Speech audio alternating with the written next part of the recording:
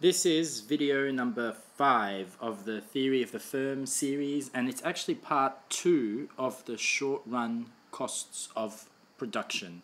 There have been 4 previous videos in this Theory of the Firm series, and I've just uploaded part 1 of short run costs. Now remember, this is in IB Economics high level only.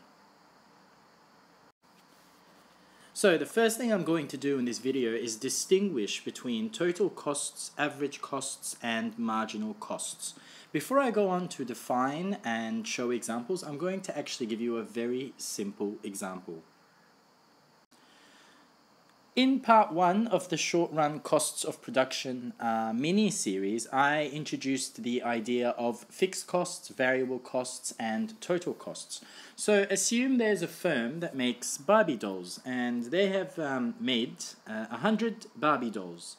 Those 100 Barbie dolls cost them, fixed costs were $100, and that's rent for the piece of land or the factory and insurance. And the variable costs were $400. That includes the wages, raw materials, the energy, and the power.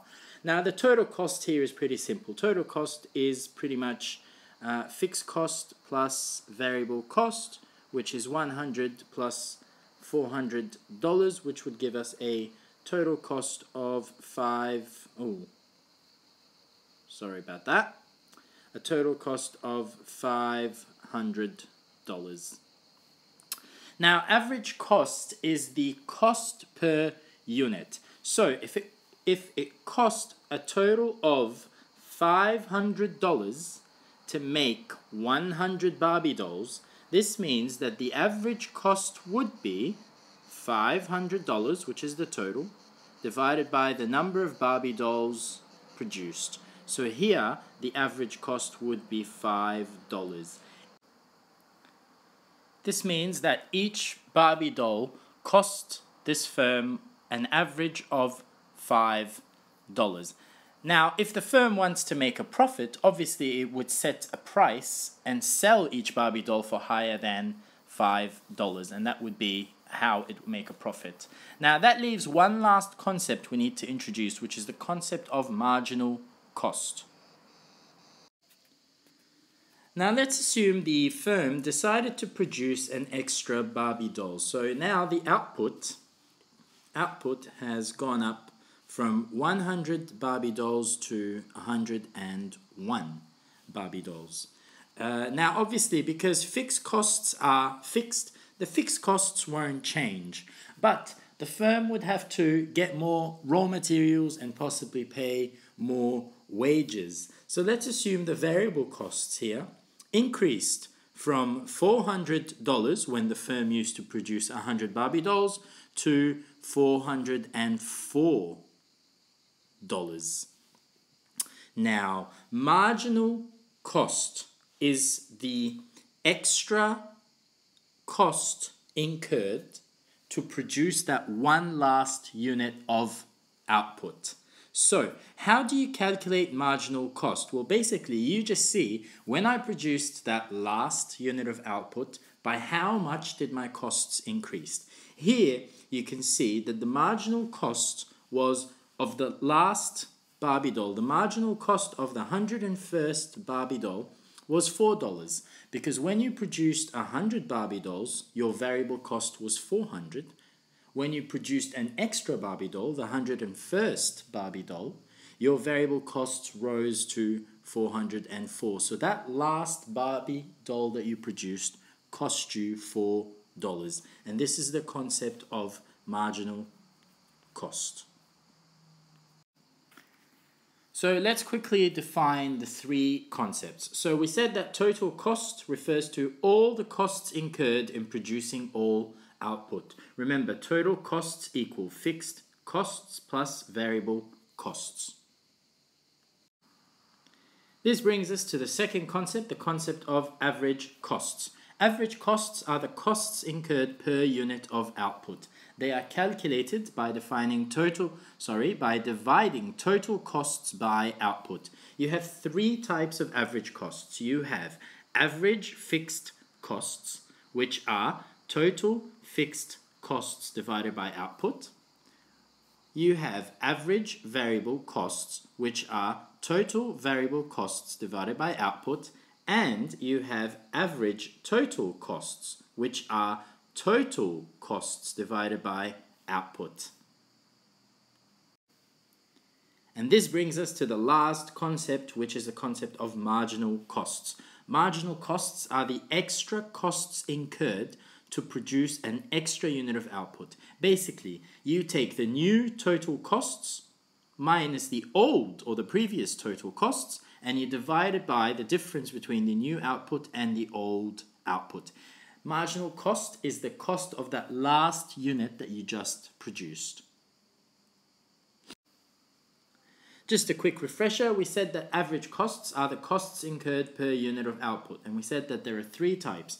Average fixed cost, which is the fixed cost per unit, average variable cost, the variable cost per unit, and average total cost, which is the total cost per unit, and this is calculated by adding average fixed cost and average variable cost. Now you should be able to calculate each of these from a set of data that is given to you.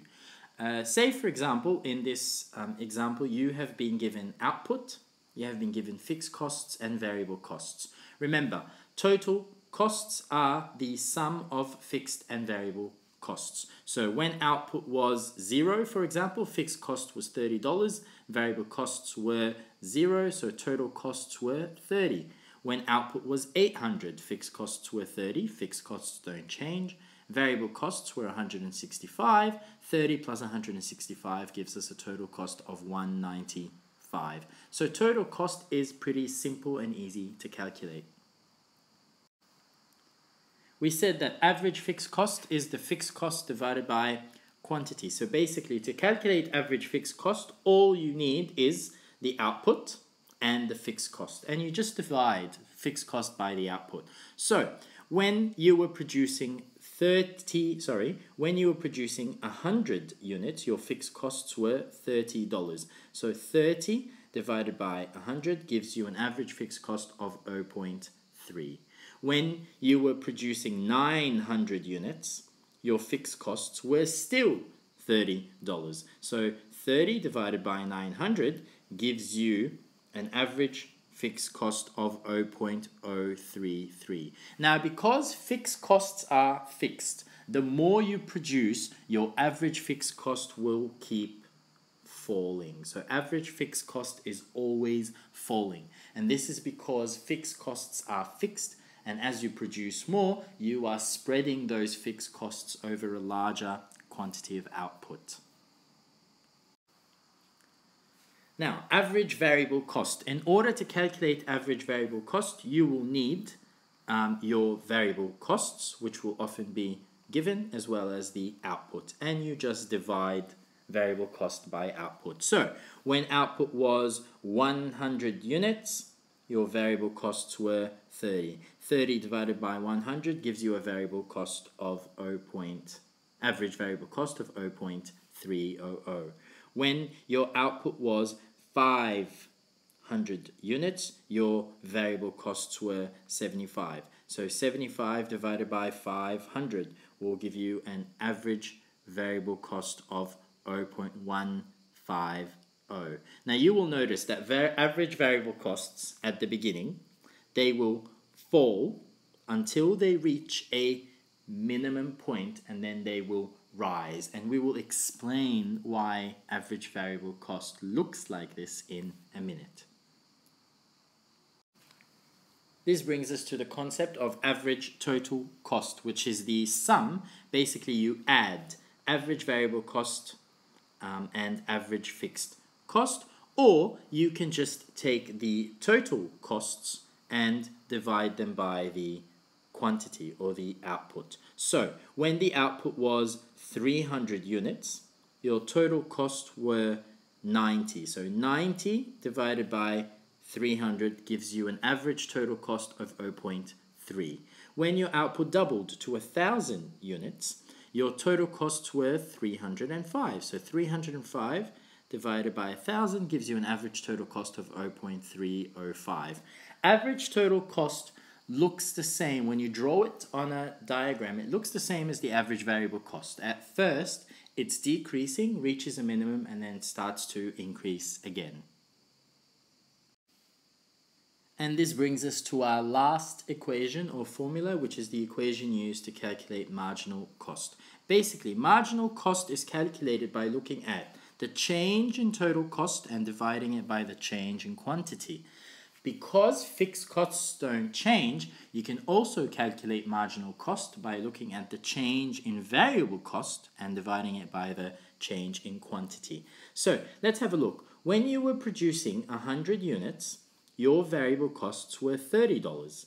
When you produced 200 units, your variable costs were $50. So what you need to do to get marginal cost is you need to take a look. What's your new variable cost? It's $50.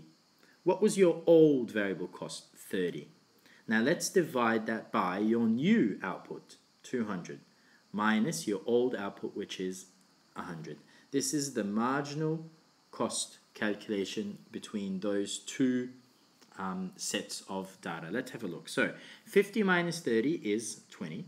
20 divided by 200 minus 100 is 100. And this gives you a marginal cost of 0.2, which is this point that was being calculated here.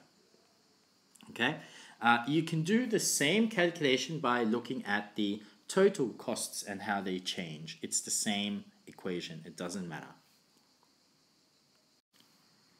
So, just a quick refresher.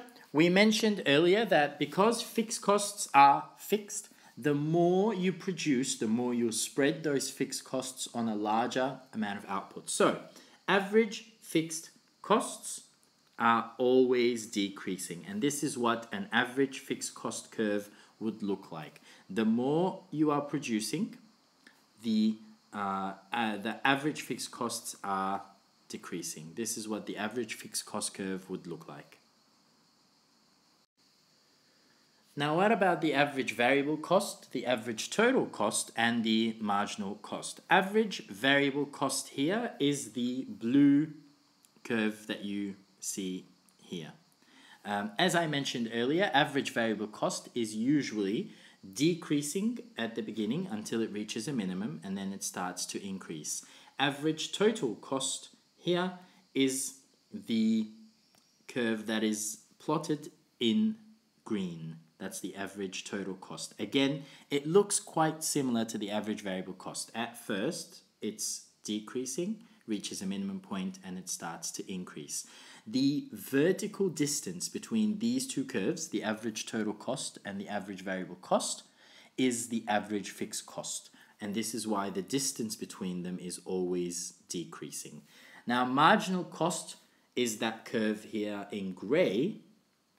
Marginal cost looks a lot like a tick. At first, it is decreasing, and then it starts to increase. Now, we're going to talk about the relationship between those three curves in a following video. So, just a quick reminder, those three curves are a relationship between costs on the vertical axis and output on the horizontal axis. And again, this is what they would look like if they were actually drawn neatly. So marginal cost, remember, it looks like a tick. Average total cost is the one in green. Average variable cost is the one in blue. And the vertical distance between average total cost and average variable cost gives us the average fixed cost.